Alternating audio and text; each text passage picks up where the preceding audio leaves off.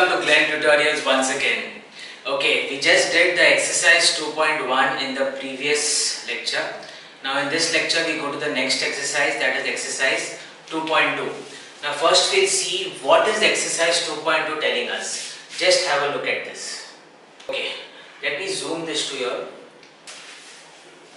Let's see what this exercise tells us to do. In each of the examples given below, determine whether the values given against each of the quadratic equation are the roots of the equation or not.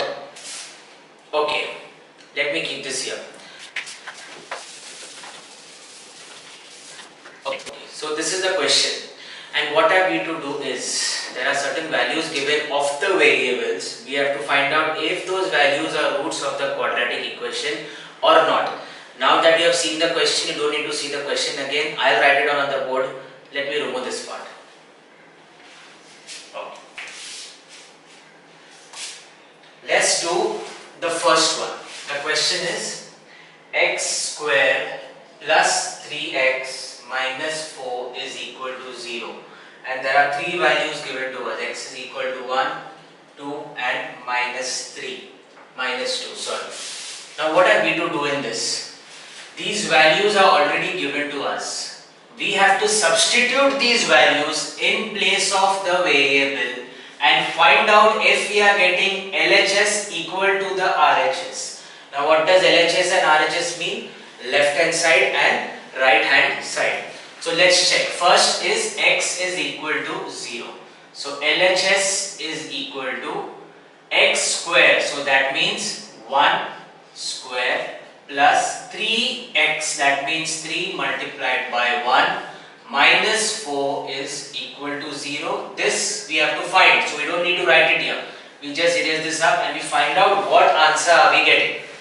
This is equal to 1 plus 3 into 1, that is 3, minus 4, that is equal to 3 plus 1 is 4, minus 4, that is equal to 0. So this is equal to RHS. So therefore LHS is equal to RHS. So therefore we got it equal to 0. Therefore x is equal to 1 is the root of the quadratic equation. Is this clear? So it is simple. Even the second sum as well as the third. You have to substitute minus 2 in place of this, you have to substitute minus 3 in place of this and find the answer. Let's check for minus 3. When x is equal to minus 3, I hope you guys are paying attention here. LHS is equal to, now x square, so minus 3 the whole square plus 3 multiplied by minus 3 minus 4, that is equal to minus 3 the whole square is minus 3 into minus 3. So minus and minus you get plus. So you get 3 square is 9 and minus is plus. So no sign here.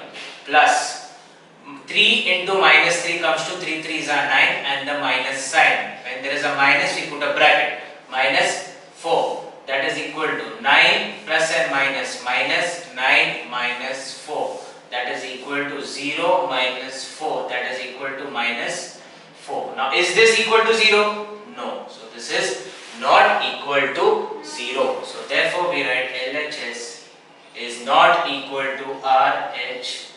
So therefore x is equal to minus 3 is not the root of the quadratic equation. So this was the first part of the exercise. Even all the other sums you have to do it in the same method. Just find out the square of this. If there is a square, you have to find the square, substitute and multiply. All will be quadratic equation. You have to multiply and then find if it is equal to 0 or not. You will get an example like root is equal to square. Sorry, you will get an example right, root square. So if it is root 3, root 4, root anything, you know root square is root 3 into root 3. Root into root is only the number itself. So root 3 into root 3 is only 3. So if it is root 3 square, it is only 3. Is this clear? Is this understood? I hope you have understood the first part of this exercise. Excuse me, sir. I wanted to know how to do the second part of this. Sure. I'll do it right now. Thank you, sir. Thank you. The second sum. Now, what is the question telling us? If one root of the quadratic equation x square minus 7x plus k is equal to 0 is 4, then find the value of k. Now, let's check this. What is given to us in this question? That the solution is a root of the quadratic equation. That means it is equal to 0.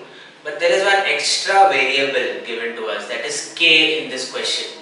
Let's find the value of that k. What is the question? X square minus 7x plus k is equal to 0. Now, when is it equal to 0? When x is equal to 4. That means when you put 4 in place of x, you are getting equal to 0. So we have to just find the value of k. So simple is substitute. X is equal to 4. So therefore x square, this x square becomes what? 4 square minus 7 into 4 plus k is equal to 0. We don't need LHS RHS here because already we know that it is equal. So therefore 16 minus 7 4s are 28 plus k is equal to 0. So therefore, now what is 16 minus 28? Let's do it step by step. 28 minus 16. Why I did 28 minus 16? Because this is the plus sign. Plus and minus is minus. So with this we come to know what are we to do from of these two numbers. We have to do minus 28, that is a greater number, minus the smaller number, that is 16. So 28 minus 16. 8 minus 6 is 2. 2 minus 1 is 1. So what is the sign of the greater number?